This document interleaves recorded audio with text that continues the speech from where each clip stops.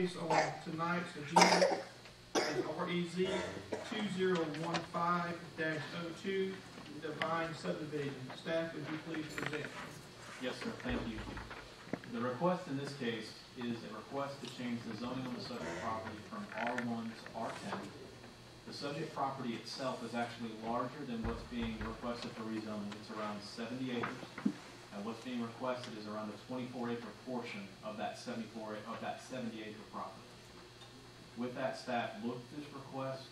We did recommend for its approval. We did want to put a condition on there regarding the lots and their frontage. We don't believe there's an issue with that condition. But since the work session last week and overall through the processing of the case, you had some updates with it. More of a Q&A update last week from staff. We also had a session today that I tried to give you a copy of. It included some comments from opposition. With that, you should have both of those updates. The only other update that I would report is the applicants have been working hard with a potential issue on the property, which is a small cemetery. They actually went to the due diligence of hiring an archaeologist who went out there and published their report this weekend that cleared the area that they surveyed where they thought the cemetery might be located from actually a cemetery being located at this location. So with that, they did do that survey for the area where they anticipated the cemetery to be located in. So we did get a report today that actually cleared that location where they searched from that cemetery. So with that, those are the updates, the opposition, and also the cemetery, which was late breaking today. But that's what I would offer you before your consideration tonight. Thank you, staff. Commissioners, any questions for staff? Yes, sir. I'm sorry. The county engineer, Mr. Mike Fletcher, is here. I know that is not typical for the county commission, but because of the type of questions and the issues that are surrounding this case, his presence here is actually very helpful. So yes, he is a staff member tonight. Very glad. So, Commissioner Willis.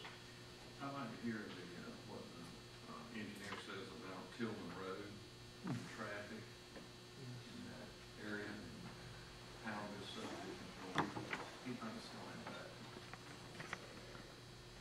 To say that Tillman Crossing and 41 does not have a problem now, I can't say that. There's an issue there now. Another small subdivision of this magnitude, I do not feel will bring any more detriment to that intersection. The county does have a project that we're working on either through SPLOST or through potential state and federal funding to do some improvements to this road. The extent of the improvements are not, everything has not been ironed out. As some of you will remember, back in 2008, there was a project to 4-lane this road all the way from North Oscar Road all the way through the city of Hayhire. That has been taken off of the DOT's planning. The scope of the work now could be anywhere from widening from Union Road south down to North Oscar Road. It could be a center turn lane. You're just going from a 2-lane to a 3-lane road. It could just be some dedicated left turn lanes at certain locations and some XL decel lanes. So to say exactly what we would do, I can't say that. To go back to this intersection, there's only 50 foot of right of way out there now. To do this, to add a dedicated left turn lane and a deceleration lane, I talked with the Scruggs company, and you're looking at somewhere between $250,000 and $300,000 to put this pier in there. Staff, myself, and Jason, we both feel that this would be an undue burden on this developer because the problem exists today.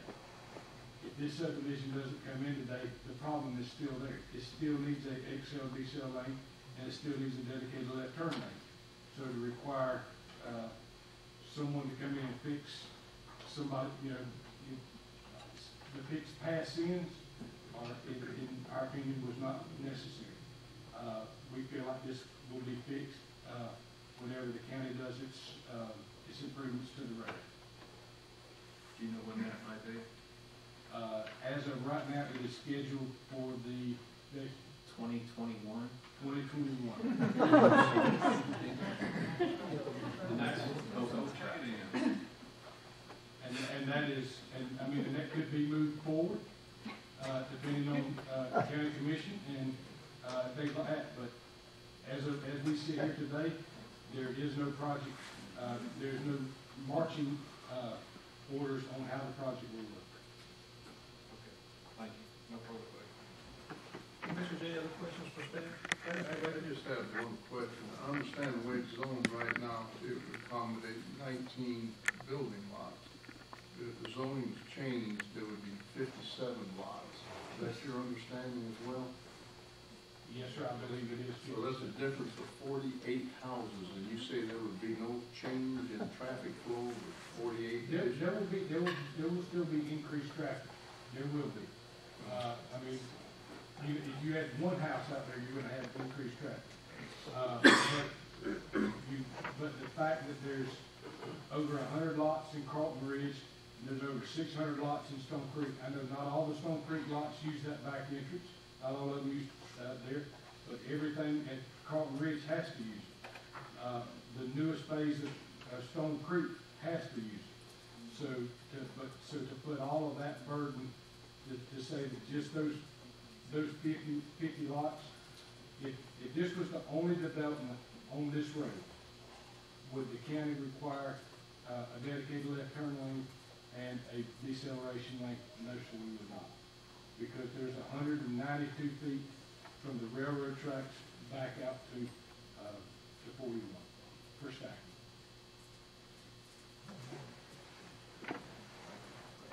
Any other questions for staff? Yes. Mr. Folsom? Just a quick question from Jason. Is the cemetery, is that within the 24 acres? Yes, or ma'am. outside? We had some GIS data that just had an approximate location, and so they did a 100-foot, I believe it was, I'm not sure if it was a 100-foot radius or 100-foot diameter It was a 100-foot radius, 200-foot diameter, and around the cemetery. it was very vague as to where it said it was. All it said is 1.5 miles north of Mineola. From what part of Mineola did they measure? I mean, we know that there's a cemetery in Stone Creek. There's also one across over there at Grove Point. It could have been either one of those that it referenced. So where is the approximate location on the side of this one? Do you see the clearing in the southeastern portion of the aerial where it shows a little bit of the clearing? It was just to the right of that was the approximate location, and that's where they did the search at. So that's the front still of the crossing. Yes, ma'am. Do you know how wide, what's the frontage on that street? Do we have any idea? You mean of the entire parcel or just the? Yes, ma'am.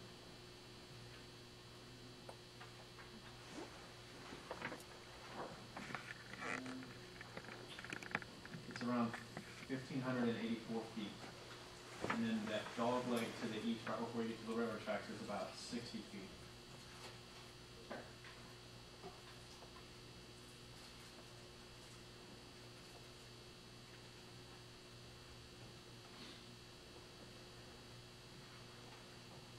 Commissioner Folsom?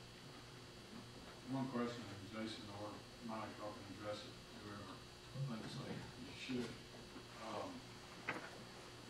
I know, Mike, you made a statement that, all else being equal, you would never require a decel lane or a turn lane for this type of development. But does the public safety, health, welfare enter into your mind when you're making that decision? Because you've got a problem there now that could extremely affect any of those factors, especially the public safety, with cars having to sit in the ditches on 41 when a train passes by, not being able to turn on their phone. And more importantly, maybe, is the fact that Carlton Ridge, as it stands right now, the back part of Stone Creek and this new development, if it comes in, all would be severely hampered from emergency personnel getting to those houses, or for Carlton Ridge and the back part of Stone Creek. And would even be further for this, because they have to go through the 25-mile-an-hour roads of Stone Creek, come back out on the Tillman crossing, So you're adding an extra 10 to 15 minutes to any response time for any emergency person, which, you know, in hindsight being 2020, show we probably should have considered for the rest of the developments, but that doesn't make you have to make the same mistake again. So does any of that enter into your conclusions about this? Yes, sir, and, I had made a request to the, Georgia State Patrol, to find out exactly how many accidents have occurred at this intersection. They were supposed to have the data to me today, but the lady said they have to get it from Tifton, and so it will be here, before the, county commission meeting. But I know there have been a few accidents at that site, or at that intersection. But to, you know, but without looking at exactly what were the causes and everything of the accident, I can't really make that educated decision.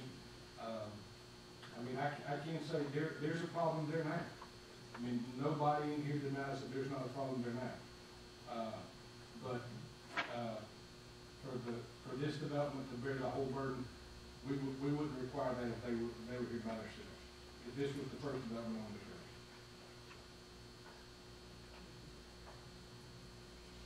Any other questions for staff or commissioners? If not,